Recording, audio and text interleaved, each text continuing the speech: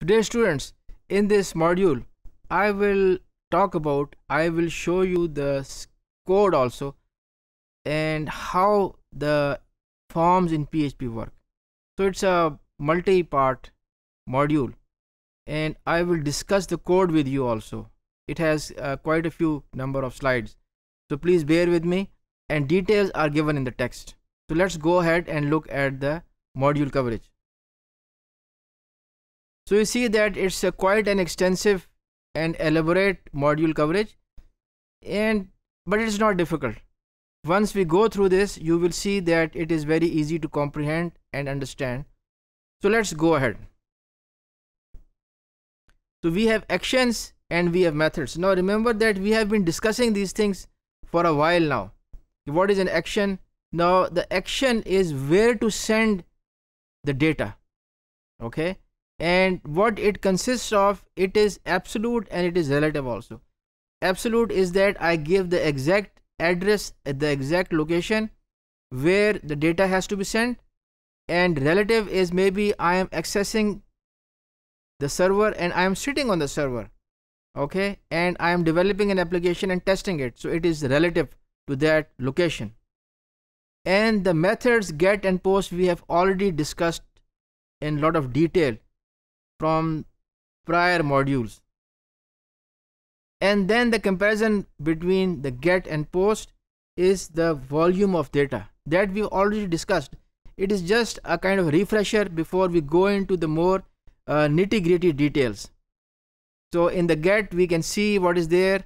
There is a limit at the browser end to process the data which is passed at part of the get, and post it is in the message body, and of course it is not visible and it can be large also, fairly large. So this is an HTML form and these are the controls which we discussed in the prior lecture, and there are different types of controls over here. You can see we have a text input field, we have the password, we have the radio buttons, we have the check boxes, and we have the hidden field also here. What is there? We don't know. Why? Because it is hidden. That is why we don't know. Don't know as the user, the client, but the programmer knows. Actually the programmer has placed this thing in the code. The programmer knows what is here, not the end user. And of course there are different types of selection menus. Now let's look at text input and the password field. So what is important over here is that the text input field, the type is text, okay, and the type is password over here, right? The difference between them, this is going to be hidden. This is going to be hidden. This is not going to be visible. This is hidden. So that is the main difference over here between the text and the password fields. Alright, I believe everybody understands this, the difference between the password and the text field. Now we move ahead. Let's look at more stuff. So we have check boxes and we have the radio button.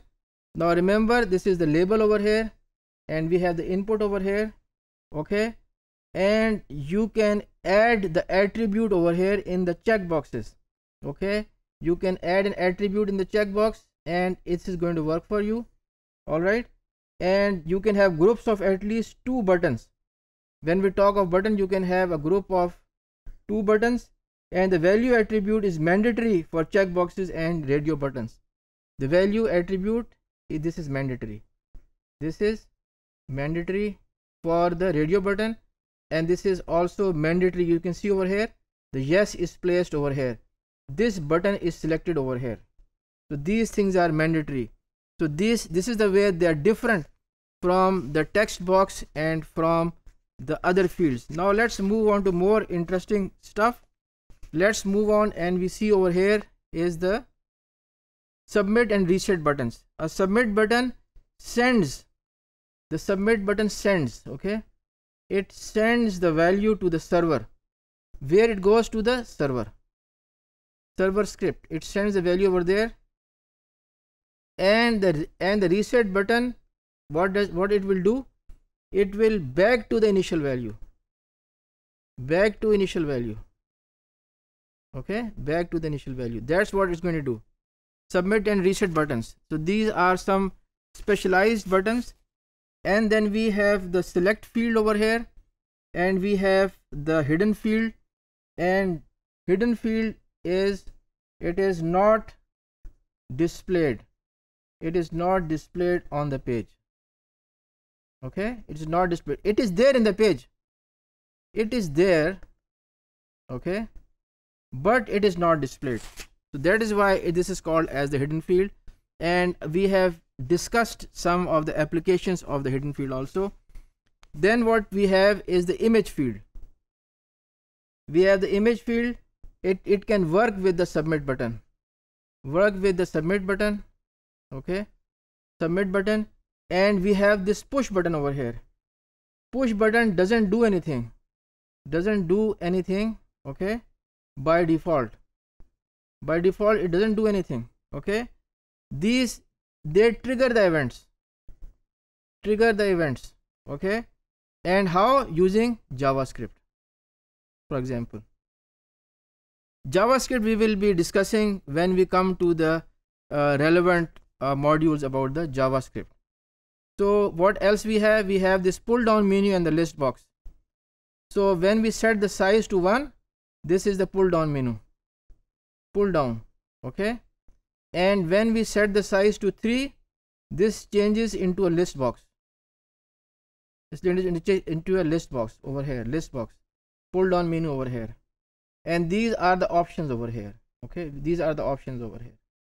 So this is how this code is working. You can change the values and it becomes from a menu format to a list box. Okay, and then we have, what we have over here is the multi-select, list box, and the text area field.